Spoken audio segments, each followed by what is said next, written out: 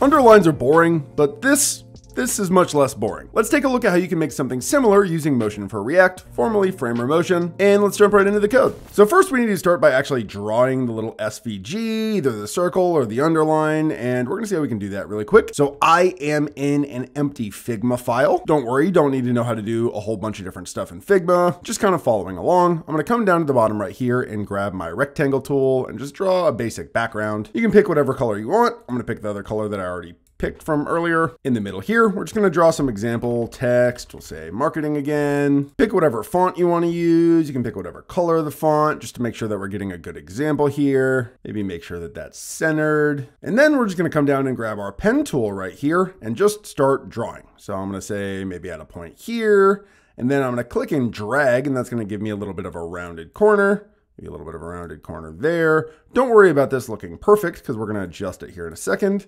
So maybe for mine, I want something a little bit rounded, maybe something like that. And yeah, I think that's probably a pretty good start. Back down to my pointer move tool right here. Maybe make this 2 pixels thick, and we'll pick a different color. I'll go back with this yellow I was using earlier. And now we kind of just need to adjust these little points until they look like what we want them to look like. So double clicking on this, we can just drag all of our little points around. If you grab these little handles on the outside, you can kind of change the curve itself. You can make it broader, you can make it narrower. And this can be a little bit tedious, but with a little bit of messing around, you'll end up getting something that you think looks good. And yeah, sure, maybe something like that. Or you can see what, a couple more minutes of doing this ends up looking like. I'll probably just go with the one that I made right before I started recording. So now that you have this ready, you can go ahead and right click on your SVG, come to copy paste as, and then copy as SVG. And this will just copy the actual SVG element to your clipboard. After which you can then come over to your code editor and you'll be able to paste that directly into wherever you need it to go. I'll leave that commented out for just a second and I will switch over to where we can actually see my screen. It also felt backwards, so let me just switch those screens around really quick. And now we can start taking a look at the code that I already have here. So this is just a basic div taking up the height of the screen with that same background color I had earlier, the same text color I had earlier. And I just have a basic little H1 tag in here with some text,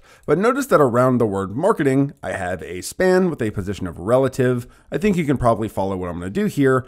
I'm gonna take my SVG, I'm gonna put that inside of this span tag, and then I'm gonna absolutely position it inside of that span tag so that it actually circles around my little marketing text here. I'll copy that, and then up under my marketing text, I will just paste that in. Obviously right now it looks stupid because we still have to position it. I'm gonna get rid of my width and height right here. And then we'll just add some class names. This might take a little bit of finagling with to get right, but that's okay. We give it a position of absolute, and we'll just start with, top 0, left 0, bottom 0, whatever, right 0. The problem here though is that the box for the marketing might not actually be exactly what you want. You might want this to go a little bit outside so it actually looks like it's circling around the element. And the way that we're going to do that is just with negative positioning. So say maybe negative left 2, you'll see how that expands it a little bit. Maybe minus top 2, maybe minus right 2, and maybe we'll translate it down just a little bit. So maybe translate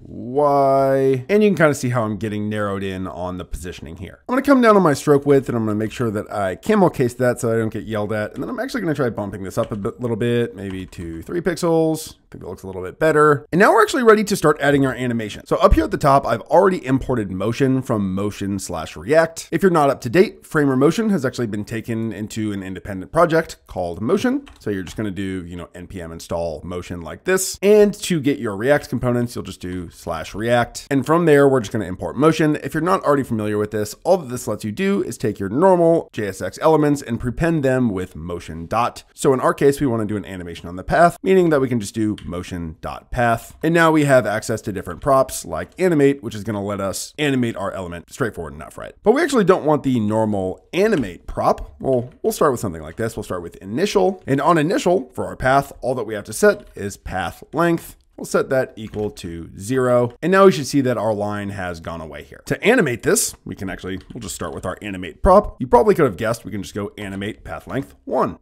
And now we'll see that that animates in. Under the hood, for those interested, this is essentially going to use the stroke dash offset and stroke dash array properties. So if I go style and say stroke dash array, maybe I'll say 20. We'll now see that we actually get kind of like a dotted line. And you could get a similar effect by pairing that with the stroke dash offset, but it's a little bit annoying to kind of figure out exactly what you need to set those values to. So for shorthand, we're just going to use path length. Much easier for what we need to do here. Now, instead of doing this on animate, I'm going to do this on while in view.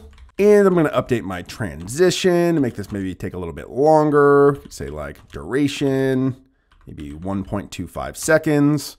And we can update the easing, say maybe ease in out. And that should give us something like this, which we of course can then tweak further. If we'd like to actually see this with the while in view prop, we could try something like this. So I'm just going to add some kind of buffer space up at the top and bottom. We'll say maybe height screen, do that before and after. And now we should see that this animation is only triggered once it is brought into view, either from the top or from the bottom. And really that's pretty much it for this effect. All of the source code for this, as well as a bunch of other cool animations, are available on my website, linked down in the description. And beyond that, I will see you guys next time. Peace.